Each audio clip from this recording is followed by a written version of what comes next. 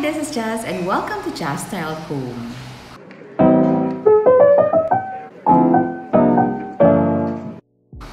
For today's episode, I'm going to share the 5 things that I regret buying for our home.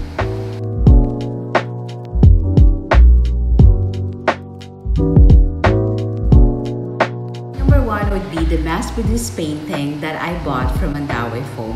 Don't get me wrong, not all mass-produced paintings are bad. In fact, I also have some mass-produced paintings that I still use in our home. But this particular painting, it's not actually technically a painting because it was not painted, it was not hand painted, it was digitally printed, not even on a canvas but on a tarpaulin, which made it look even cheaper.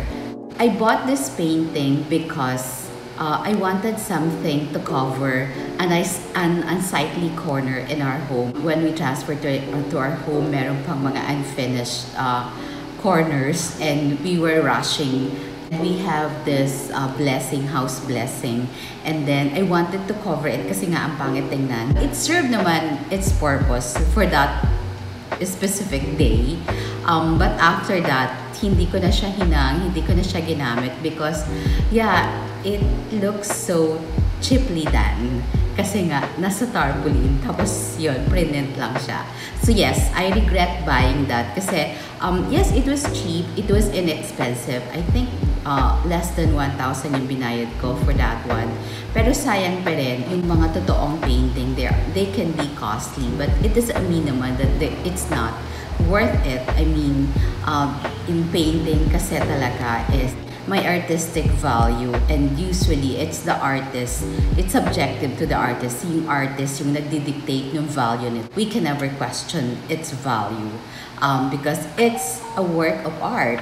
So yes, but if you're not ready to make an investment for painting, then yeah, mass-produced painting on highly textured canvas would do. You can commission yung mga independent artists, local artists. We have a lot. Whenever we go to Baguio, meron doon sa street that they sell mga paintings made by mga local artists. So sometimes bumibili rin ako doon. Also, yung mga malls, sometimes may mga exhibits sila selling yung mga paintings of individual or independent artists. Yun, I also buy some works of those independent artists. Also up to buy paintings na vintage. You can find really good quality paintings sa mga antique shops or even Japan surplus, meron doon.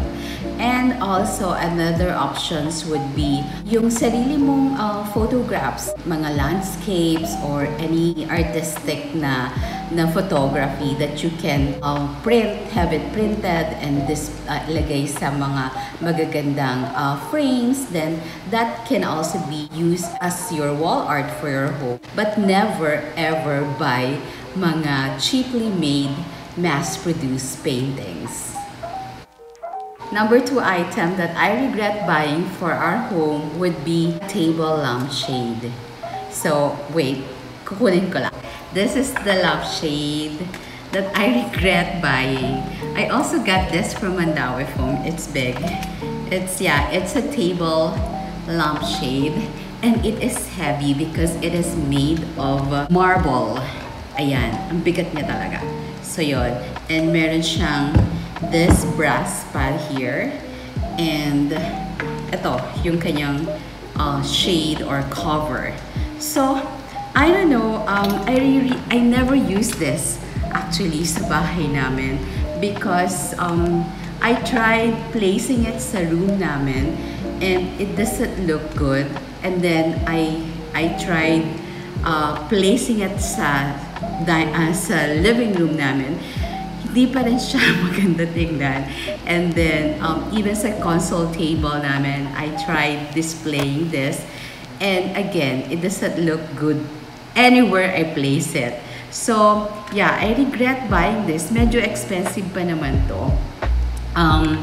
And I don't know, siguro sa bahay lang namin kasi parang hindi siya bagay. Pero it's white naman. This is made of linen. This is made of fabric, yung kanyang shade o yung kanyang cover. And then this one, yung gold brass niya. Maganda naman yung pagkagawa. Yeah, I think yung lampshade na ganito may binabagayan na bahay. Unfortunately, for our home, hindi siya bagay. So, I really regret buying this one.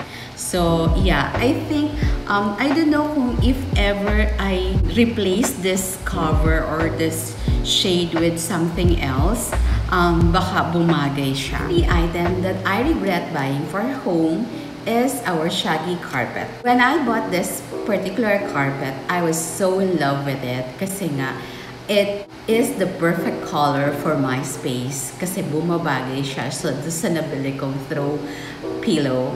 And then, I so love its color. And even yung texture niya, maganda rin siya. It is so smooth. Pero eventually, hindi ko siya nagugustuhan because of its dimension. It makes this space look even smaller kasi nga maliit lang siya. Its size is 30 inches by 60 inches. So, it's a small carpet. Supposedly, a carpet, ang pinakang purpose ng carpet really is to ground this space. So, it should be big enough to cover the entire space. Whether it's your dining area or your living room or your bedroom, dapat malaki or malawak siya to cover or to ground this space. But this particular carpet, masyado siyang maliit. So, when you buy a carpet, make sure that you buy the biggest one that you can afford. So, not just because maganda yung texture or maganda yung feel ng carpet and mura siya, bibilhin mo na, sayang lang yung pera. The number 4 item that I regret buying for home is this faux fur cover. So, this is a big one. So it could serve as a blanket.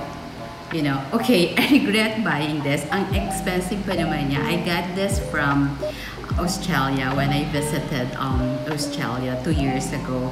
And yeah, napapanood ko kasi sa YouTube, parang ang ganda-ganda ng mga fur cover nila when they are in a basket na naka-display sa living room. Parang ang cozy-cozy ng feel.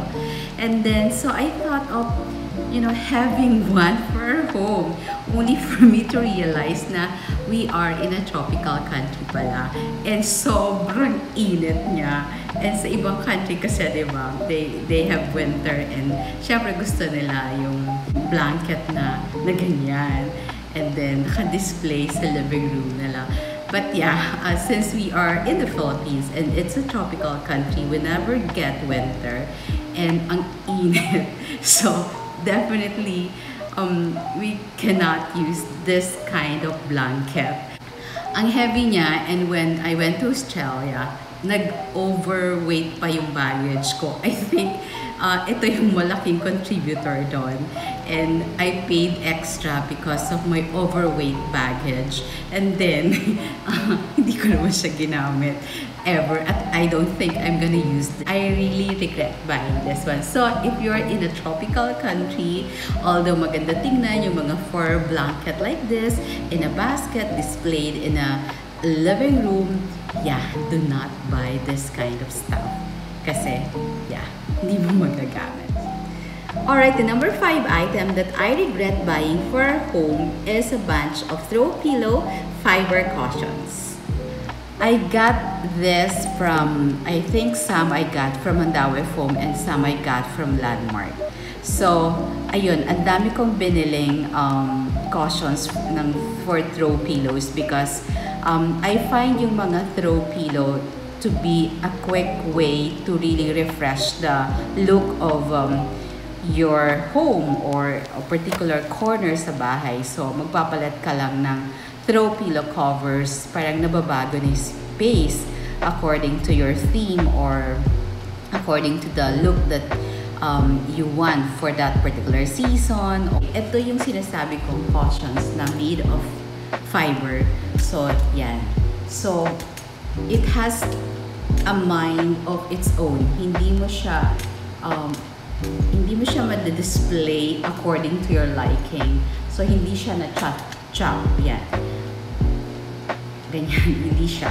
Ayan. Hindi siya sumusunod. So, it has a mind of its own. So, unlike if your cushion is made of feather like this one, so you can easily chop it. Ayan. Ayan.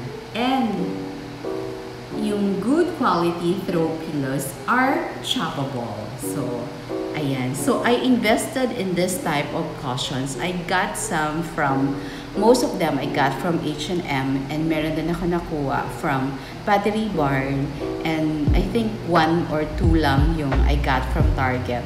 So, they are perfectly choppable at ang ganda niyang i-display sa living room when your throw pillows are perfectly choppable. Unlike this one na, ayan, ang kulit niya. Makulit lang siya talaga. So, this one. So, ayan. So, I threw away, not naman pala threw away, but pinamigay ko na yung mga cushions ko na made of fiber daw. I retained lang yung mga ganito kong cushions. So, yeah. This is a bit of an investment.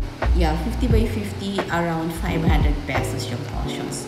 But it's a good investment talaga than buying plenty of those fiber cloth or fiber linen na cushions.